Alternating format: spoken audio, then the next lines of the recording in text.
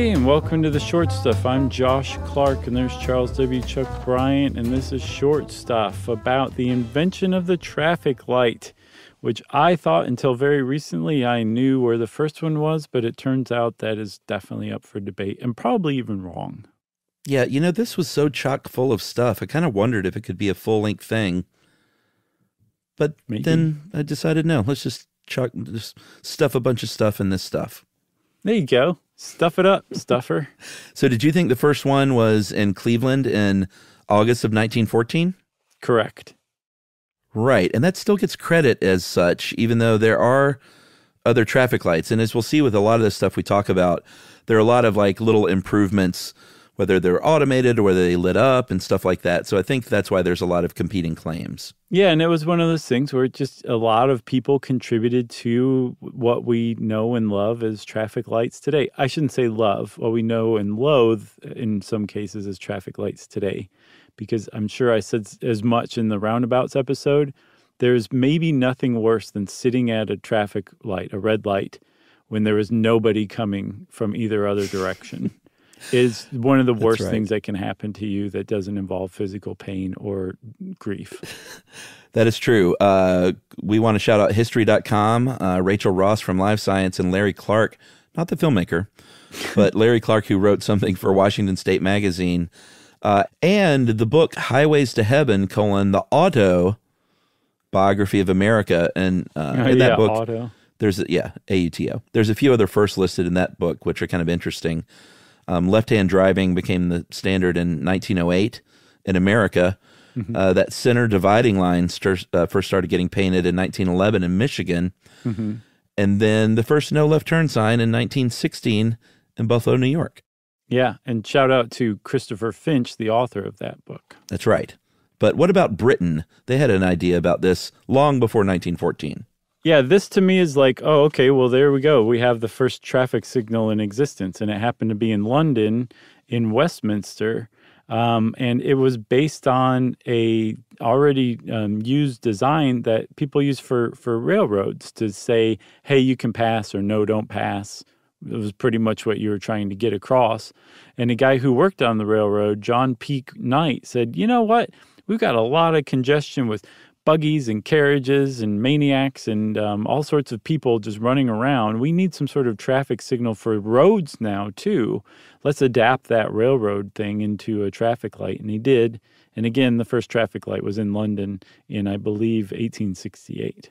That's right. And it was a semaphore system, which meant it had little arms that raise up and down, which is kind of fun. Mm-hmm. It was actually mechanical, and used gas lamps to light up the sign at night, and there would be a cop there, or whatever, a bobby. Stationed next to it to operate the signal. And this was in December of 1868, and it was actually working well. And they thought this is going to be a huge success.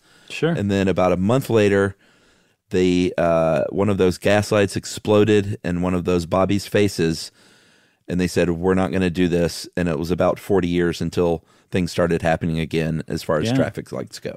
That must have been a really bad explosion on that poor Bobby, because for 40 years, like, the English were like, no, you don't want to get near a traffic signal. Forget that. It was a terrible idea. Now, I can't tell you how many people were run down or how many buggies got hit by cars in that interim, but that's how bad that explosion was, that they abandoned it entirely. And it wasn't even the Brits that picked it up again. It was the Americans who said, we need something here. Let's pick up where the Brits left off. And it's here that most people say that the first traffic signal was invented, even though, again, it was first invented in London. But the Americans tend to get the credit for it. But even among Americans, it's spread out over a ton of different inventors. Yeah, and you know, the thing about that British one, it wasn't even a traffic light problem. It was a gas lamp problem. Exactly. They blamed the messenger. Oh, brother. All right, well, we'll do a little bit more before we go into a break. Yes. Okay. In America, there were a lot of people filing patents, like tons of patents being flung around in the early 1900s about this, you know, sort of very simple idea of a traffic light. One of them, and this I think doesn't qualify because technically it's not a light. It is just a sign. In 1910, Ernest Serene, introduced the automatic traffic signal in Chicago. Mm-hmm. And it had, again, no lights, which is why I don't call it a traffic light, but it had the arms arranged in a cross, rotating on an axis. Like a weather vane. Yeah, so it would say stop and proceed, and it would just kind of turn on its axis and face the right way, ideally, to get people where they needed to go.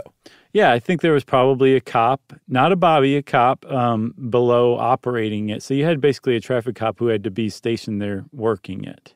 But it was like kind of like the groundwork for the whole thing, right? The idea that you were telling one intersection or one direction to not move while you were telling another opposite direction to move. That's the basis of a traffic signal. I agree. And maybe we should take a break. Okay. And maybe talk about other couple of people who didn't get their due credit. Fair enough.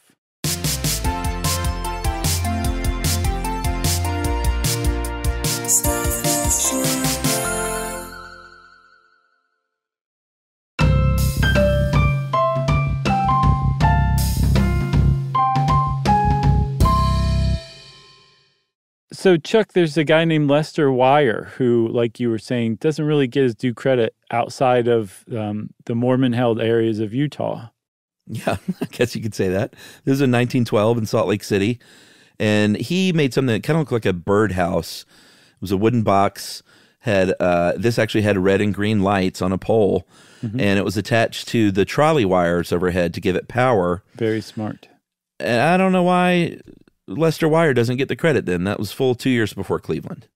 Yeah, he and it's basically a birdhouse. It didn't even look a bit like it. It's a birdhouse. But I don't know why he doesn't get credit either, but he doesn't.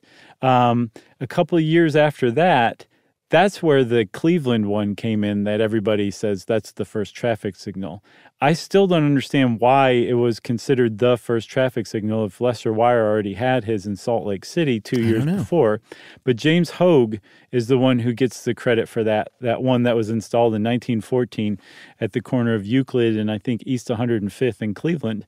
And James Hogue went whole Hogue by having 4 traffic signals Thank you. That faced every direction of traffic, so that you could coordinate them. And I think it was set up so that it was impossible to give conflicting signals, so that you couldn't tell 2 opposite directions to go at the same time. Like it just couldn't happen. That's right. We should shout out William Giglieri of San Francisco, because I think the distinction here was that his light was the first automatic light. That's a big one. That used red and green lights, and this was in 1917. Mm-hmm. I think, and I'm trying to go chronologically here, in 1920, William Potts, a cop in Detroit, not a bobby, mm-hmm. he developed some automatic traffic light systems, and I think this was the first one to use the caution light, use all 3 colors. That was a huge innovation, because up to that point, it was just red or green. So you had people going, and then other people stopping and then still maybe going. And you could have an accident. Adding like that little caution light, that was a lifesaver, literally. A big deal. And we have to shout out, in 1923, Garrett Morgan, mm-hmm. Quite the inventor. Garrett was the actual first African-American to own a car at all in Cleveland. Mm-hmm. Like I said, quite the inventor, invented the gas mask as well, incidentally. And Garrett invented, it was a T-shaped pole it did have 3 positions on it. It had stop and go.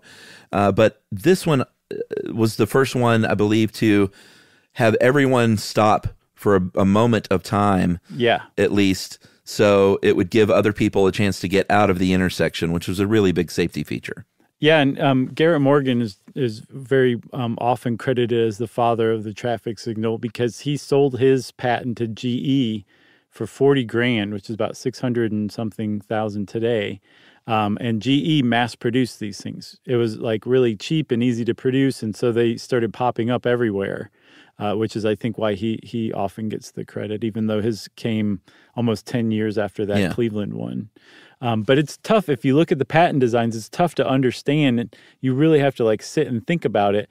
But it was like a cross, and it said stop on one side and go on the other, but it would fold up so that it said stop everywhere, no matter what direction you were in, like you were saying. So there was a moment in between each change where all 4 directions were stopping. Yeah, and we still have that overlap today on, I feel like I sometimes see lights in rural areas where they don't have that overlap, or maybe they've all been changed over. But I do remember a time, though, where they didn't have that overlap. Yeah, I remember that, too. It was just... wasn't even that long ago. No, It was kind of like just a free-for-all, basically. Just go as fast as you can. Like as soon as the other one turned red, the other one was green. So it's funny that Garrett Morgan thought of this in the 1920s, and it went away for a while, I guess. Yeah. We also have to shout out John Allen, who was not only an inventor, but a bit of an entrepreneur, if you ask me. Yeah, so this was the first street-level pedestrian traffic signal, right? Mm-hmm. Right. And I think they had them before that in the 1930s, but they were integrated into the traffic light themselves, right? Yeah, and they right off the bat basically came up with the walk or don't walk signal as we understand it today, like that upright palm that you're saying stop with. That was like the first one, and it's still in use. So that's a rare example of somebody figuring out the best design initially, you know? Yeah, that's right. But John Allen, his is kind of funny. He had the word stop and go, but he, pretty smart. I mean, it didn't catch on, thankfully. But he got on this advertising thing really early and thought, hey, why don't we do this? Why don't we have signals that are sponsored? And it could say, like, go to, Quickie Mart, right. Basically, if they want to pay the money for that. Quickie Mart, I do. Could you imagine if that's what it had turned into? I can, and I'm actually surprised that it's not that way now. But yeah, it would have been cute to look at now in retrospect. But I'm with you. I'm glad it didn't catch on. Oh boy, that reminds me of one of my most hated things is the advent of the gas pump advertisements. Oh, and they're so loud too. Oh God, I can't turn those off quick enough. No, I'm with you. They're pretty bad, Chuck. Agreed. The worst. Well, since we both think that gas pump advertisements are as bad as it gets, that means, of course, that short stuff is apt. Stuff You Should Know is a production of iHeartRadio. For more podcasts from iHeartRadio, visit the iHeartRadio app, Apple Podcasts, or wherever you listen to your favorite shows.